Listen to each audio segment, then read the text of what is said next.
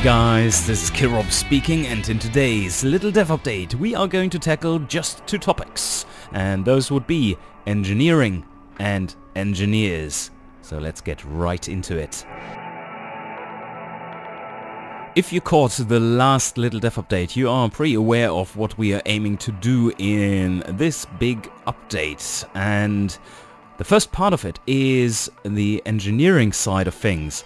And well, this down here is all you know, and at the end here there is a missing underscore heading underscore engineering thing, and we are going to take a look at that. This is very preliminary UI, and it is but ugly and not quite functional yet, but you will get the gist of it. Alright, let's take a look. So, this is the first engineering tab for you to explore, and in this tab you assemble your team of engineers. You have a team lead and the junior lead, and then up to 3 lead engineers which are working on the project with their respective junior if you choose so. These will be characters that age over the course of the game and eventually retire, and they have skills and they have experience and levels and all kinds of good RPG stuff. We are going to take a closer look at them in the next topic, and that would be the engineers. But first, let's take a look at what other things you have here. So in this case I am making a car which has the platform name Family Sport. Very creative, Mr. Rob.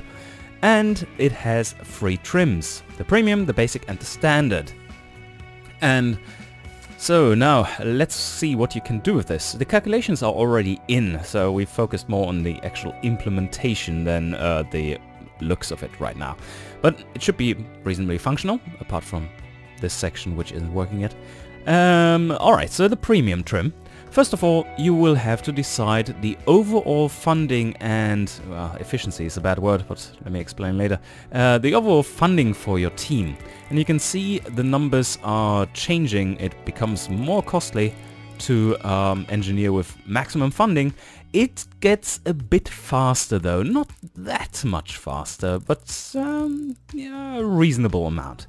But what you don't see yet is that your engineers will be happier. And if you have real divas in your team who are like, oh, I'm a star engineer, I want to have only the best, then you will have to amp up the team funding slider if you put that engineer on. Otherwise, the diva will kind of get sour and potentially quit, which you may not want. So, after you've decided the overall funding for your project, you can decide the efficiency of the project. Let me explain what that means. So, efficiency 100 means you tell your engineers, do that and only that as fast as possible. No playing around, no checking out alternative solutions, just do it. You can do it, just do it.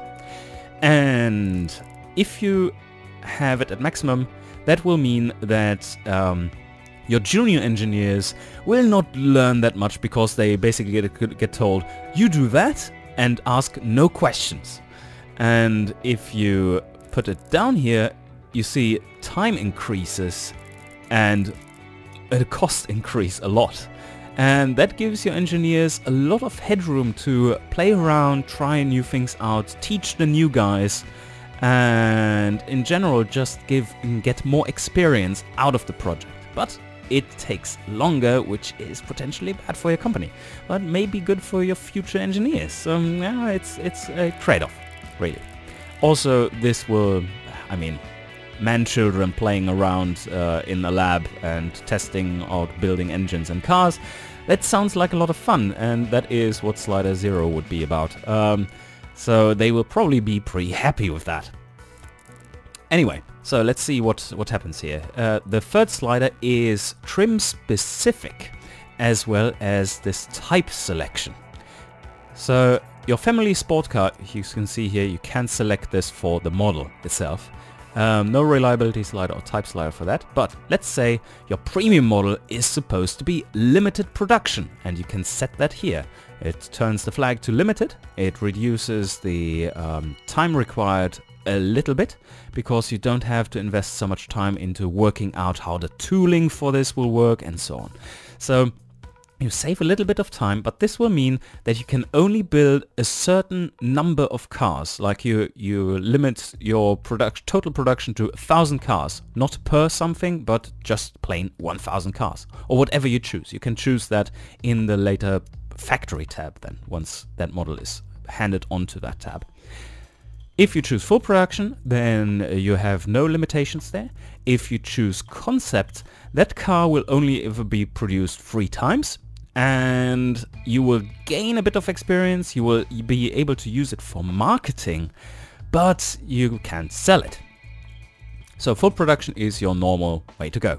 And you can see things change if you change the type, and a full production car always will cost the maximum. So if you drop it to concept, obviously you don't really have to invest that much time into it.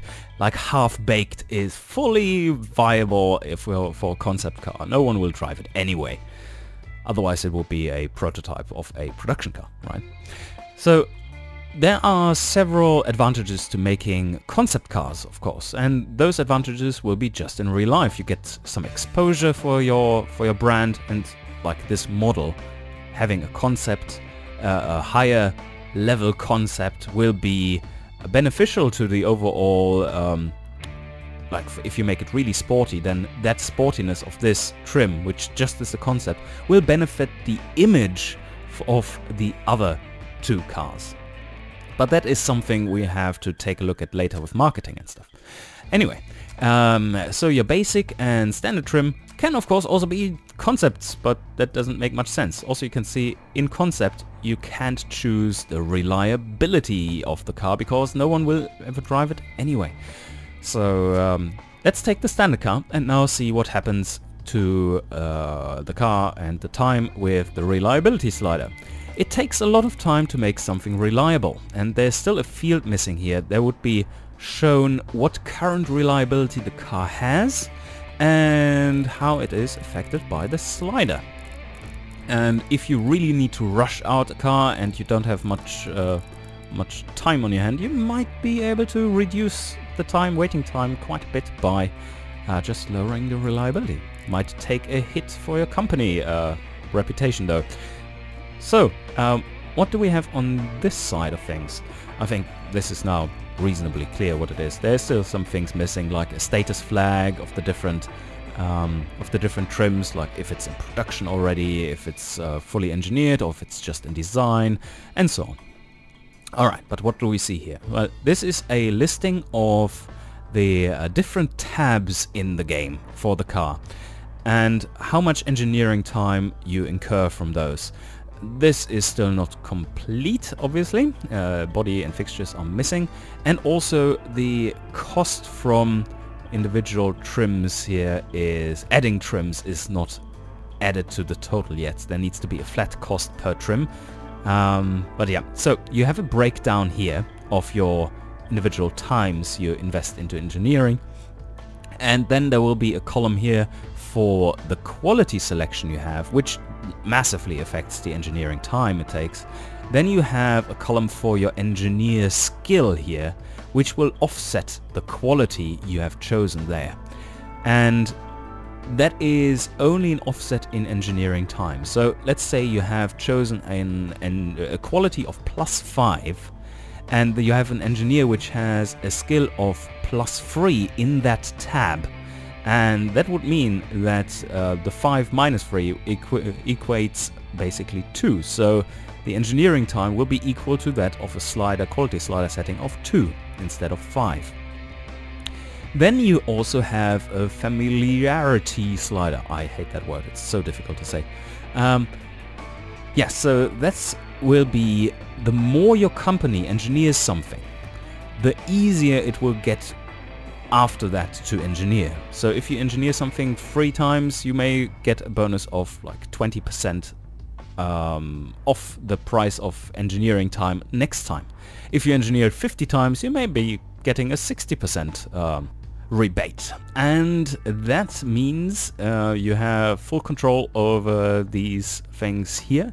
You see which tab to go back to fix some errors. For example, this entertainment section looks really pricey.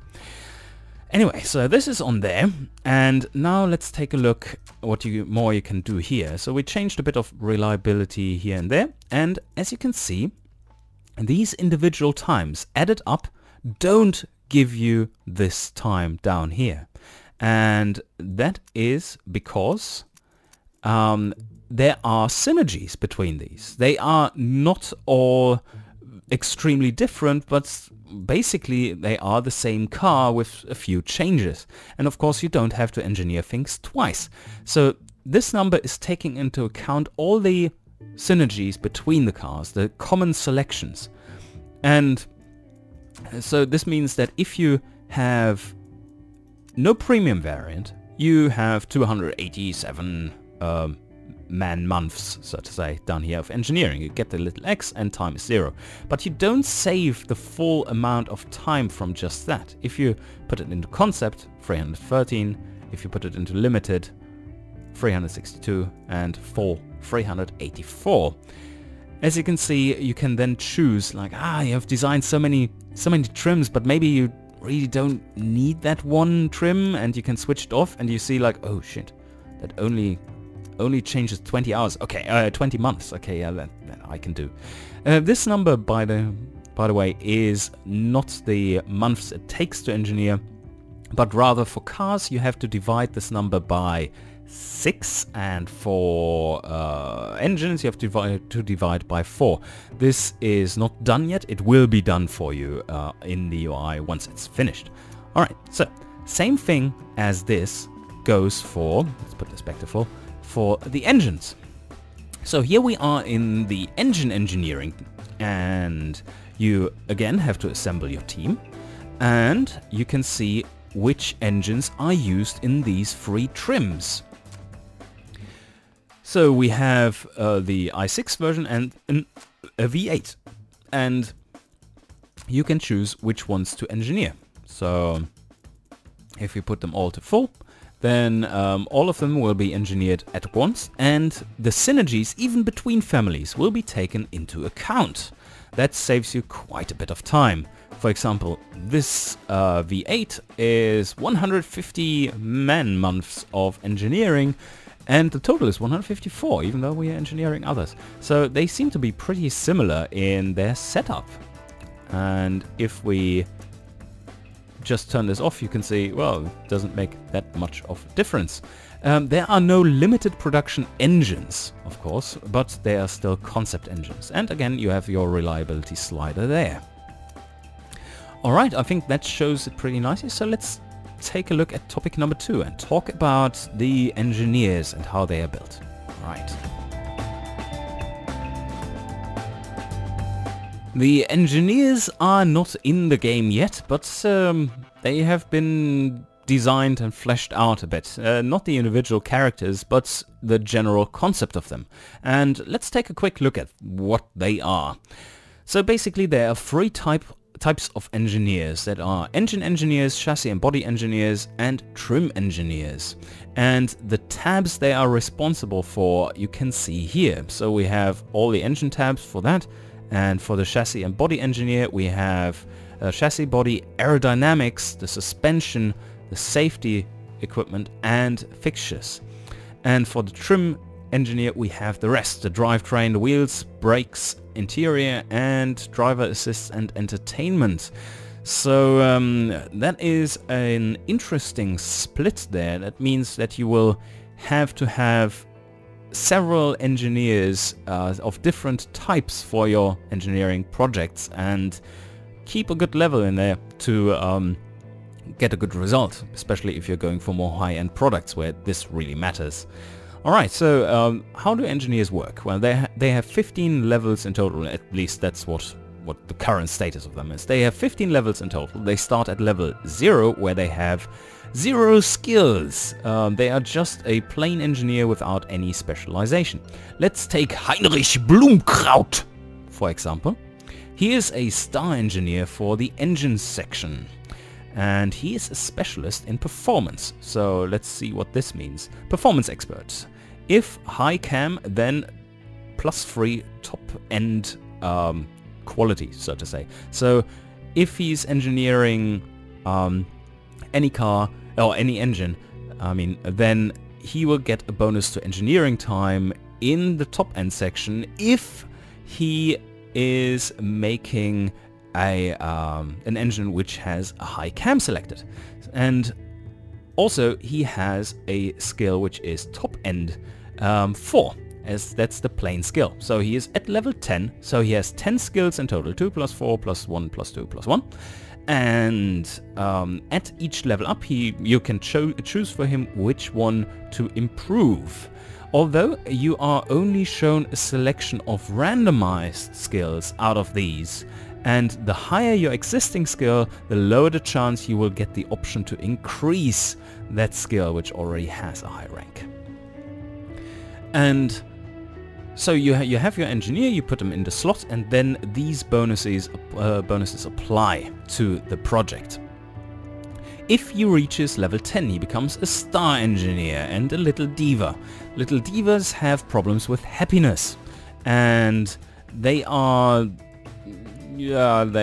rather choosy which projects they want to work on. Preferably, they will want to work on something that is really prestigious and new and exciting, or really sporty, and not something that is, let's say, a basic city hatchback.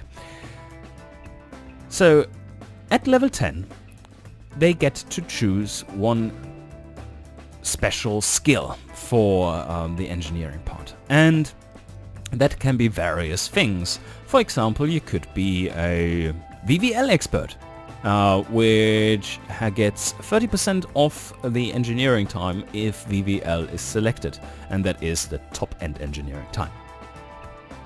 So this all makes sense. This is made such that they are important nuances, but not completely game-defining. So if you really want to, you could play without them, or just neglect them a bit. And you will still be doing reasonably well, but if you want to get the maximum out of it, then you will definitely need some engineers. For example, if you are making a carbon fiber chassis, then you would want to have, if you have played the game, the recent patch, then you will see that the carbon fiber engineering time is huge.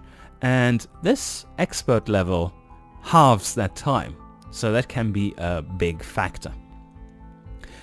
And there are in general really interesting things in here. For example, the traction expert, which reduces the at first very high engineering times for your traction control, ESP and launch control, and lowers them quite significantly at the starting stages. Later on, if you have engineered those things often enough, they will drop in engineering time by themselves, so it's not that critical anymore. And yeah, I think that is all we have to say here, apart from engineering is not the only thing your engineers do, and that is where there is a nice compromise mechanic built into the game, or not yet, but will be. And that is, your engineers are also your researchers. If your engineers are researching, they can't engineer. If they are engineering, they can't research. Your engineers researching gives you tech pool, which allows you to get higher quality and for the same price, and it gets you ahead of the curve. But if you engineer, you get the existing things for much cheaper and quicker. So it really is a matter of balancing your research versus engineering, and that should be pretty interesting. And also, your engineers gain more experience from engineering than from research. So it is really a compromise you have to strike there for advancing your company in the direction you want. Alright, but that was long enough, and I think you you got a nice overview here. So let's call it that, and hope you enjoyed. See you guys next time, and that will be after the holidays. We are back in office on the 4th of January.